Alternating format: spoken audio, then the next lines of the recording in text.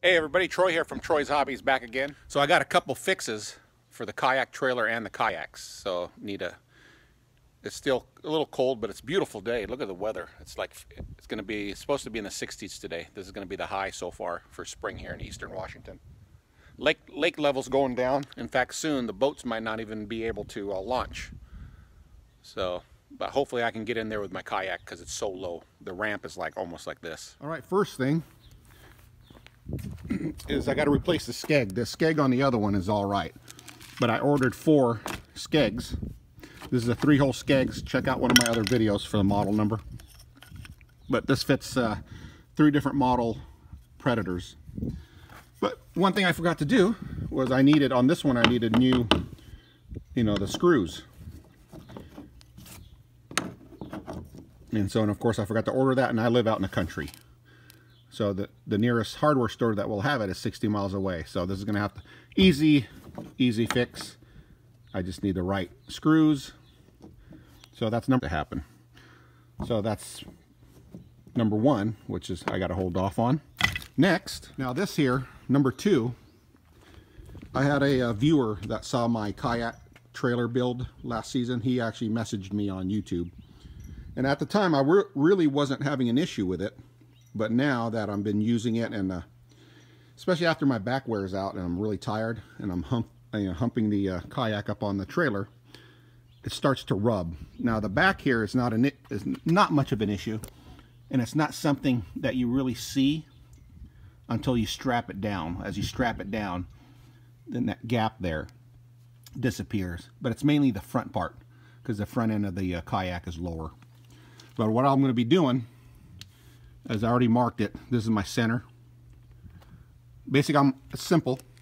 I already have bolts here. This one's easy. I just need to add a bolt here to secure this in place. And I'm just going to take my Sawzall and cut a gap here and here, so that I have a little more room for the kayak to move about without making contact with the bar here. So that's on my list to do. Really simple. I'll show you the front here. That's why I left one kayak up there. Same thing here. I'm just going to cut that out, leave a space here, bolt here and here to keep the bar in place. Really simple. But here's where you can tell. That's for me having the strap. When I strap it down, you can see the keel easy. It pops out. That's from pressure. Once I put the strap on and push down on it, it pops out. But you can see here, there's hardly any gap, maybe 3 millimeters. So it keeps popping the keel easy out, which I don't want to happen. So as you can see, I'm going to cut out the bar here. That will give it enough room to move about without making contact with the trailer. Bring it down here. You can see where it's making contact. It actually damaged the keel easy guard, the keel easy. So I'll fix that by cutting this bar out. That's all I need to do. Maybe 2 or 3 inches. Number 3 on the list, to-do list, is adding these, I guess these would be 90 degrees. Now I believe they make these in the gray for this type of plastic. I don't know my plastics that well. I think this is ABS. I'm not sure what kind of material this is, but the local hardware store sold these black ones, and they're like $5-6. But I do believe they make them for this type of plastic, but I think they're like almost $10 to $15, and they don't have them locally. I live out in the country. The nearest big fancy hardware store is about 60 miles away. So I'm gonna see if I can get away with using these. The store told me to use ABS cement, so I don't know if it will work or not. They said it's supposed to be for this, but I don't know if this will work on this. And if it doesn't work, if it doesn't stick, then what I'll do is I'll just put some screws in on the bottom, and that should be good to go. I actually had comments and messages on YouTube about this, and so this is my fix for it. So all you got to do is either glue it, screw this in, and just put this on. This is temporary. But people were complaining, and I'm getting a little bit of rub, especially depending on the angle of the ramp. You'll start getting wear here on your kayak from the contact from the the top of the corners here, which is pretty sharp.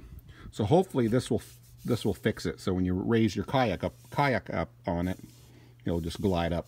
So all right, folks. First thing we're going to do is I mark center where the kayak will be touching, so I know to work off that. So what I'll do is probably work about an inch and a half off of each side. I'm gonna bolt. Let's see if you can see down here. You can see here I have holes, which is perfect. So the center is here, and so I'm probably going to cut about an inch off of each side, an inch and a half, and then the nearest bolt, that's where it's very simple. I'm going to bolt it down and then cut just with a sawzall, nothing fancy, and get rid of this bar that's making contact with the kayak. Very simple.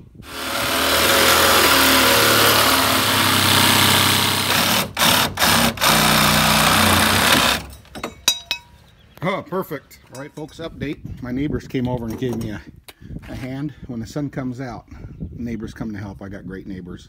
But originally what we were going to do is just cut the sides off and leave the middle part down. But what happens is as we started bending it, it broke. So we went back, reverted to the original plan, and just taken out the whole piece. Now all I got to do is I got some stainless steel hardware. I'm just going to, because there's only one bolt here, I'm going to put another bolt down here and another bolt here to make sure that this doesn't move, especially traveling down the road. So all I'm doing now is I pre-drilled a hole here, and I'm going to go ahead and bolt this in so I got some strength. Also, I'm going to add another one here. I don't like just one bolt holding this one side, so I'm going to add another one here also. But pre-drill first so you don't crack the 2x4. All right, folks, update. This is where we're at now. Almost done, actually. So we took a sawzall, took this piece all the way out, and then I added extra lag bolt to make sure that it's sturdy on, you know, 2 on this side, and then of course I got a few here. So we're all good to go, all 4 of them, 1, 2, and underneath the kayak. So next I'm gonna put these 90 degrees on here. I took some sandpaper and roughed it up a little bit, and I got some glue there. I'm gonna glue this on. Oop, wrong way, sorry, started. I'm gonna glue this on all of them, and that will help with the you know, depending on the angle of the boat launch, some of them can be really steep, or even not steep but almost flat, and so when you bring your kayak up, it's basically tearing into the kayak and rubbing out here. So, and I think some people asked me about that, and so this would be a fix for it. So we're just gonna glue this on. So that's what we're gonna do now, glue it on. All right, next part. I already cleaned the pipe, so I got some glue here.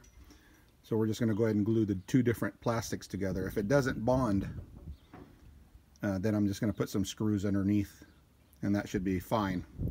But that's next.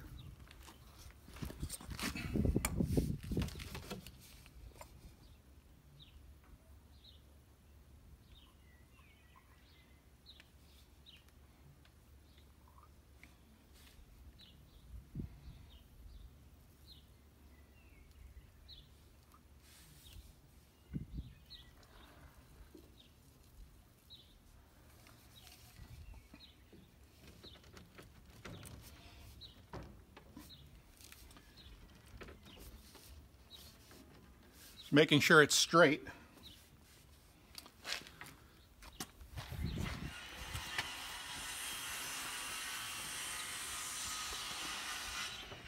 Oh yeah, that's bonding. I was worried because it's ABS plastic, and then the other one would be what, PVC, I believe, the conduit. I'm not 100% sure.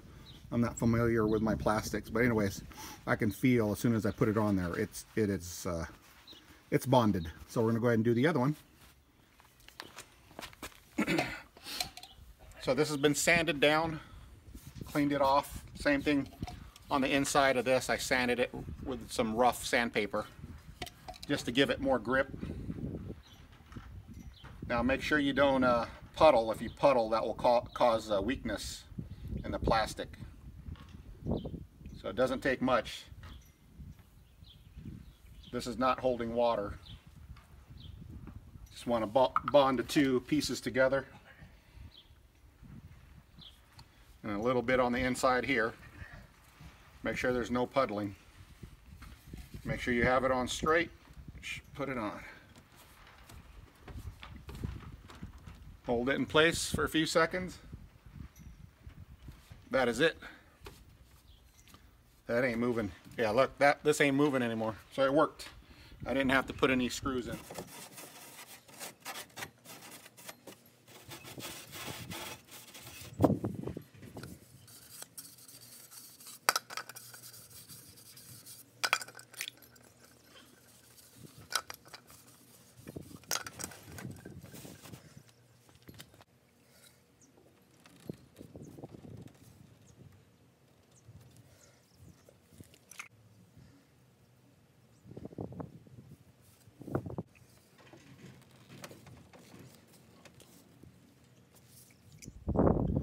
Well, there you go. All 4 of the 90 degrees are on. The ABS glue worked just fine.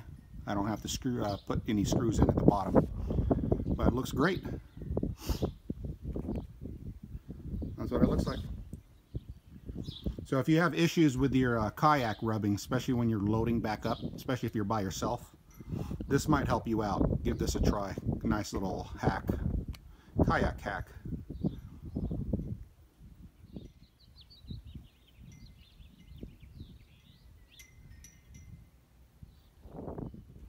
Well, we're basically done. I just got to do a little cleanup. Recap. Took a Sawzall. We cut this out. I added another lag bolt on each side for making sure it stayed rigid. So lag bolt. I did the same thing for both kayaks. So that's 2 on each side. Same thing here. I added lag bolt. I added enough room so that if I change kayaks, I shouldn't have to take any more metal out, but it works great. Now there is a metal bar in the middle, but it's not in the way. If you can see here, the front of the kayak is the deepest end, so that's the reason why it was hitting.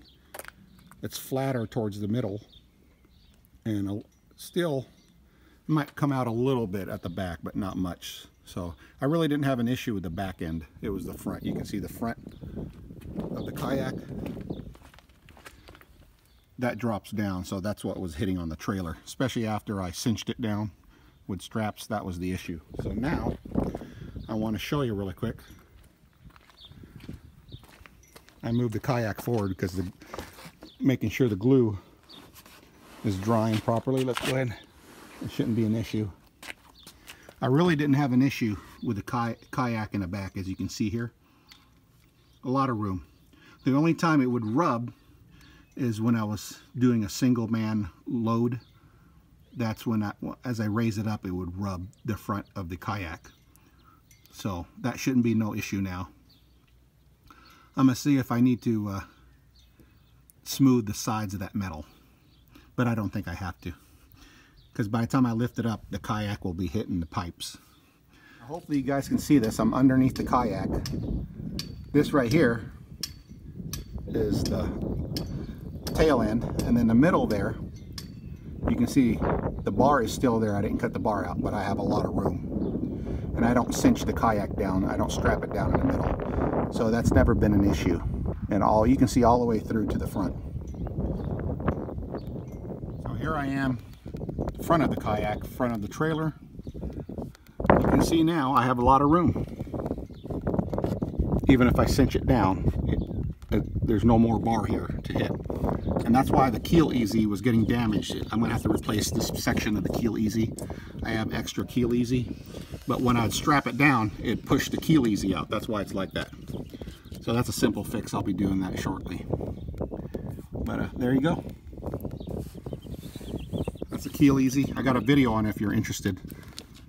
I'll have a link towards the end for the keel easy application. But a lot of room. There you go. Well, that's it, folks, for the video. If you like this video, if it helps you out, please give it a like. If you like my channel, please give it a sub. Happy fishing, happy kayaking. Tight lines to everybody. Make sure you wear your PFD. Be safe out on the water. You guys have a good day. Bye-bye.